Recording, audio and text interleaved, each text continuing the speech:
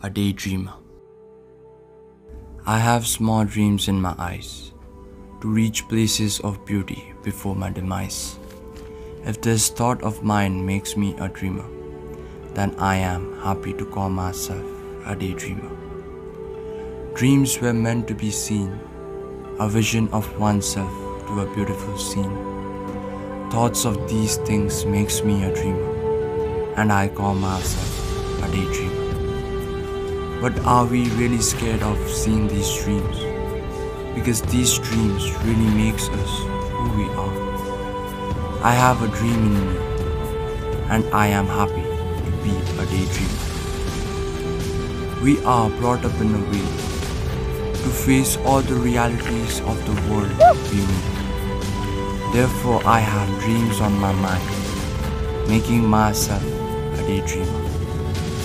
Running for one's dream is not that easy. We have to fight for the dreams we dream, or fight with no one else but me.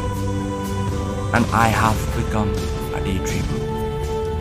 Sometimes my heart feels the beat, facing all the realities of the world for me to meet. But still I have dreams on my mind, and I am a daydreamer.